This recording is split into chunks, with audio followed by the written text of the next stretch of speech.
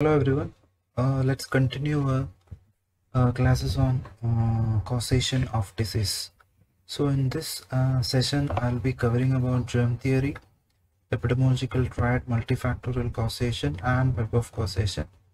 The other few things like natural history, risk factors, and spectrum of disease should be covered in future classes. Okay, so iceberg of disease we had covered in detail. There were a lot of theories present before the germ theory, how the disease is caused. All those theories were supernatural theory, theory of humus. Humus means the bad products in our body. Theory of contagion, theory of miasma. Miasma is nothing but the bad air which causing disease. And theory of spontaneous generation. All these theories were conspiracy theories with not much without any scientific evidences. So one of the first theory with scientific evidence was germ theory.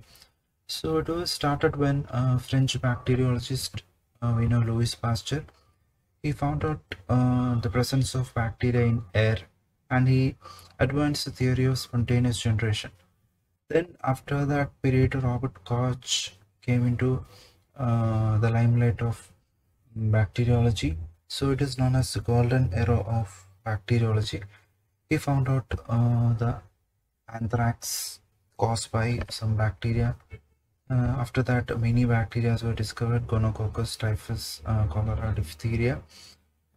So at that point of time, when germ theory was there, people believed that, or it was believed that, a particular agent entering into man and causing a disease, mostly microbes. Okay, so Robert Koch postulated a theory, that is germ theory. It is completely emphasizing on the presence of microbes in producing a disease. So he, with his scientific background, he inoculated bacteria and produced infections. So he had evidences.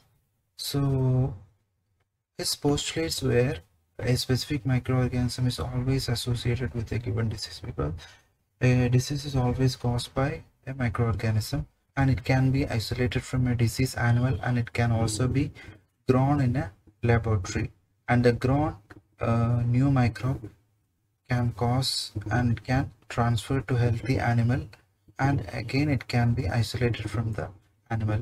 So these were the Koch's postulates as a part of germ theory. But the theory had a limitation, because it was unable to explain why some people suffer the disease after exposure to microorganism. Not all, because not everyone is getting the microorganisms is not producing symptoms or not producing disease, that is tubercle bacilli. So that is bacteria of tuberculosis.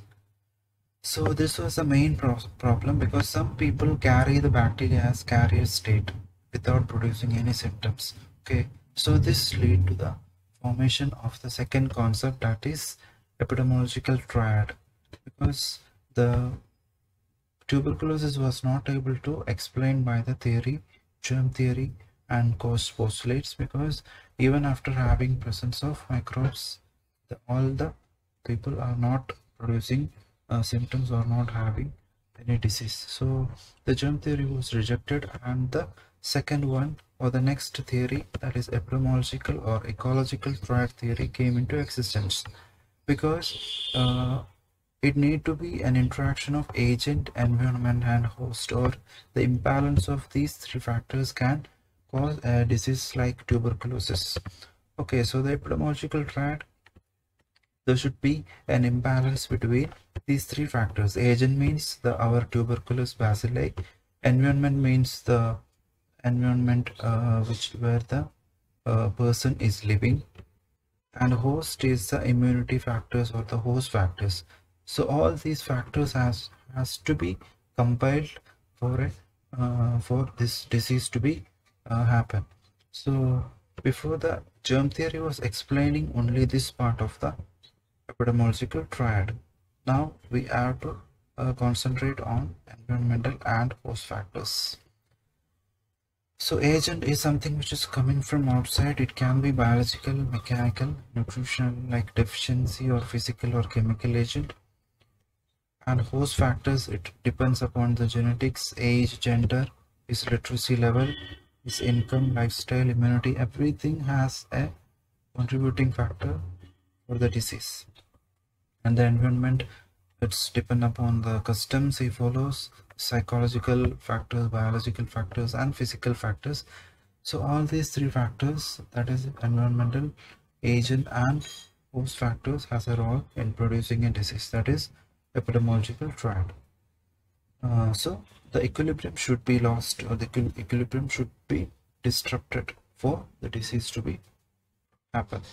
So this model explains that some persons do not suffer from the disease even though they harbor the pathogens, which was not able to explain by the germ theory. But the problem arises when it is not applicable for non-infectious and chronic diseases like coronary heart diseases, mental illness, and such diseases where the disease is caused by multiple factors. So this has to lead to the next theory or next concept, that is multifactorial causation of disease. That is, a disease is caused by many factors. So it was first introduced by Galen in 150 AD. It was very ago. Then in Pedodontics of Germany also introduced this theory during this era of 19th century, but it was overshadowed by the germ theory because that was the golden era of bacteriology. Because all these factors like social, economic, culture, and psychological factors has to be there for a disease to be produced. So otherwise the disease will not happen, especially the chronic type and the lifestyle diseases, because it is factors like poverty, illiteracy, ignorance, and poor living conditions, overcrowding, all will contribute to the disease. So tuberculosis is not just due to a bacteria, it is also due to poverty, overcrowding, and malnutrition. So the modern diseases are the diseases of civilization like lung cancer, diabetes, coronary heart disease, mental illness, are mainly due to the multiple factors or the multifactorial causation. So we know that, for example, excess of fat intake and smoking, lack of physical exercise, obesity are all involved in pathogenesis of coronary heart disease. We just cannot point out a single factor. All factors have its contribution in producing this disease. So that is the multifactorial disease. It is also comes under a broad aspect of epidemiological triad, because we can put all these factors into epidemiological factors like causative factors, environmental, cultural, other factors, and the host factors. It is a different version of the same epidemiological triad. Okay, that is about the multifactorial causation. And the last one is web of causation, a little more complicated concept, because this model of disease suggested by McMahon and Buck, and this model is basically suited for chronic diseases, because the same diseases which we were explaining multifactorial, this is little more advanced. Okay, so this is like a lot of factors which has intricate relationship between each other, and we cannot just point out a one factor or two factor, because all factors are interrelated and giving a complex relationship and producing the disease. We can just take an example of myocardial infarction. So basic factors are changes in lifestyle, smoking, and stress. Stress is causing emotional disturbance, which is ultimately releasing hypertension, and it causes walls of artery changes, and it gives coronary occlusion. At the same time, aging also causes hypertension. At the same time, changes in lifestyle, lot of food habit, the obesity, it also results in hypertension, and obesity also results in hyperlipidemia, that results in atherosclerosis, that also goes to the coronary occlusion. So all these factors are interrelated. We just cannot put these factors into a triangle shape. So it is just like a web of all factors which is interrelated and causing the disease. So this is what exactly nowadays we are following in the chronic diseases or lifestyle diseases rather than multifactorial disease causation. This is almost like multifactorial, but the interrelation is more specific in this web of causation. So that's all about the various concepts. So we have discussed germ theory of disease, then the epidemiological triad, multifactorial causation, and the web of causation. Okay, so iceberg phenomena we already discussed.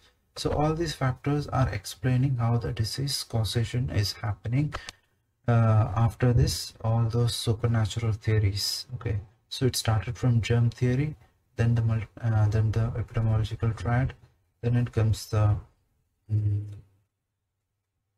after epidemiological triad, this multifactorial causation, then the web of causation. Okay, so now we have natural history of disease and spectrum of disease that will be covered in next session. Okay, so the concept of disease is the other videos are available in the playlist, so you can go and check the playlist for more videos. Thank you.